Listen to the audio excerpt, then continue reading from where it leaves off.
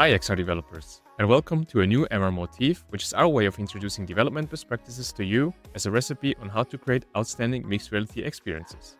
In this tutorial, we're going to learn everything about spatial anchors and collocation, from how to create, save, load, and erase anchors, to how to share anchors and even our entire space with friends.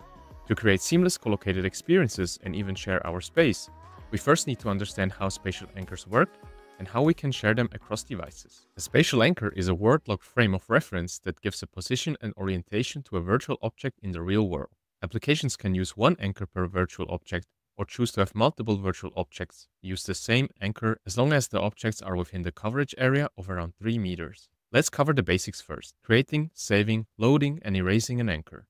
For this purpose, the MR Motif project contains the Spatial Anchor Manager, Spatial Anchor Storage, and Spatial Anchor Loader classes. Let's just quickly run through them to get a better understanding. We first cover the Spatial Anchor Manager. We cache a reference to the anchor prefab as well as the latest anchor we created. In the update method, we check for different OVR input, such as creating, saving, erasing, or loading an anchor. To create an anchor, simply instantiate a prefab containing the OVR Spatial Anchor component, or if there is already an object in your scene that you would like to anchor, you can simply add the OVR Spatial Anchor component at runtime instead. It is then best practice to wait until the anchor creation has successfully finished before continuing our logic. In our sample, update anchor info simply updates the label of the anchor with its UID. To save an anchor, we have the save last created anchor method. Here, we take our cached anchor that we last created and call the built-in save anchor async method. When this was successful, we send the anchor's UID to the save UID to player prefs method of our spatial anchor storage class. This method simply stores our anchor UID in the Unity player prefs and gives them a count value so we can later easily loop through all UIDs to load them. Next, if you would like to erase an anchor, you can simply call the built-in erase anchor async method to remove it from persistent storage and then destroy the game object to stop tracking it in the runtime. Lastly, there is loading. Loading an anchor requires several steps. First, we get the list of anchors, or better say, their saved UIDs, and we send that to our custom load anchors by UID method in the Spatial Anchor Loader class. The first step is to initialize and load a collection of unbound spatial anchors by UID using the built-in load unbound anchors async method.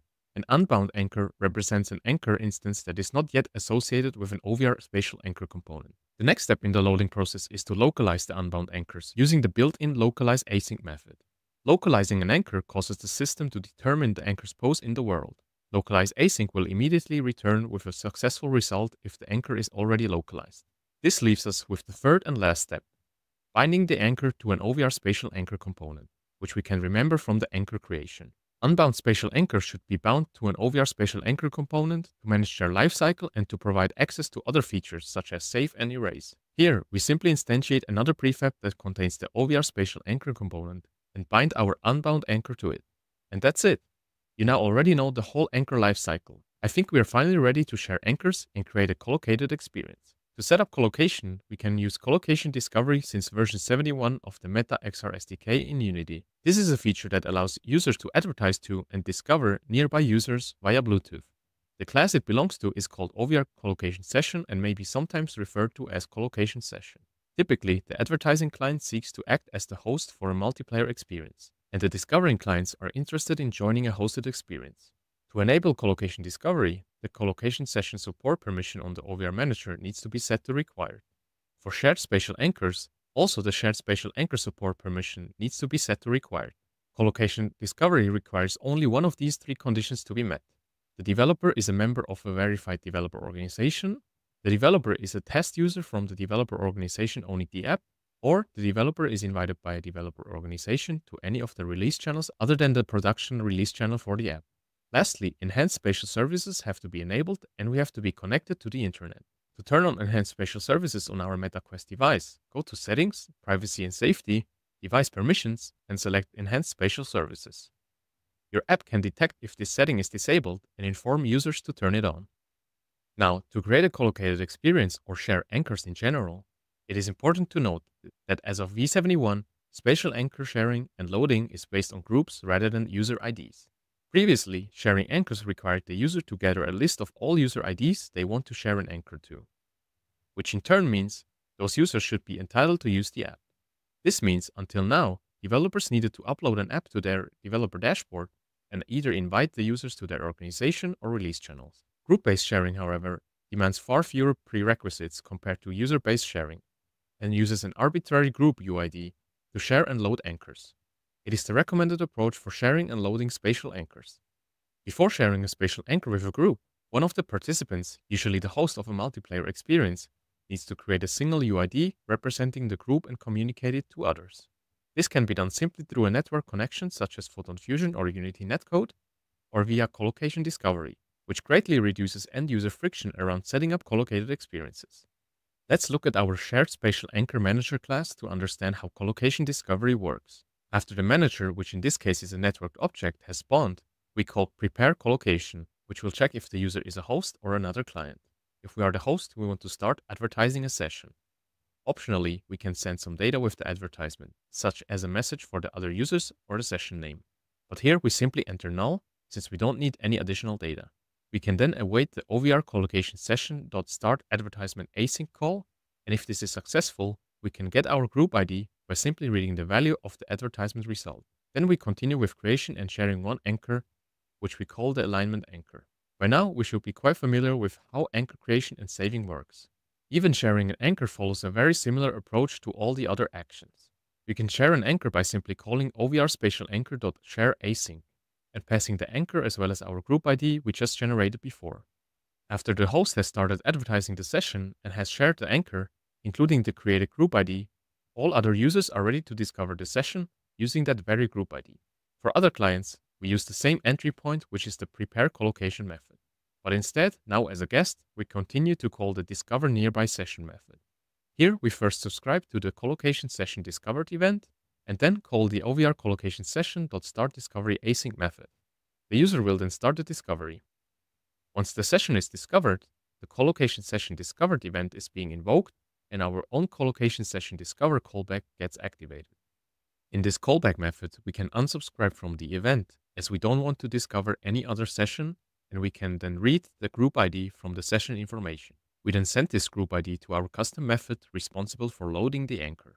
Here, we follow the same approach as before, where we first load an unbound anchor, this time using our group ID. Step 2 is to localize the unbound anchor, and step 3 is to bind the unbound anchor to an OVR spatial anchor component. Lastly, the user has to align themselves with the anchor to experience the same tracking space as the host. For this, we created the Colocation Manager class. We pass the spatial anchor over to our custom align user to anchor method. This code aligns the camera rig with the spatial anchor, moving and rotating the camera rig to match the position and orientation of the anchor. And this is all we need to create a collocated experience. In our project, we included a shared whiteboard in the Colocation Discovery sample, where you and multiple friends can draw and move around the whiteboard, either with hands or controllers. Hands interaction is making use of the brand new micro gestures, so definitely check this scene out if you are interested to learn more. After learning the basics of spatial anchors and going over more advanced concepts of sharing anchors and using Colocation Discovery, we take it one step further in one more sample scene. A popular use case when doing collocation is to also share the room layout with other users. With version 74 of the MetaXR SDK, we did introduce just that. MRUK now hosts a powerful space sharing API, making it extremely easy and seamless to share MRUK rooms across clients in a collocated experience. For space sharing, only the host needs to have a scanned room beforehand. All guest devices will not need to scan the room they are in and simply receive and load the host setup.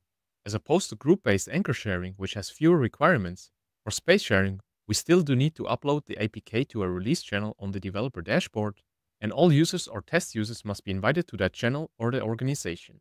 This is simply for improved security. A further limitation is that it is not possible to share a space between two devices logged into the same Meta account. So you will need at least 2 devices for development as of today. You will either need to use a second device of a friend or colleague, or you can follow this easy guide to set up a test user. You can then simply log into this test user on your second device. Now for the technical setup. The project contains the space sharing scene, and we added a space sharing manager class. This is the only component we need, and the whole space sharing can be done in just a few lines of code, using Colocation Discovery from before.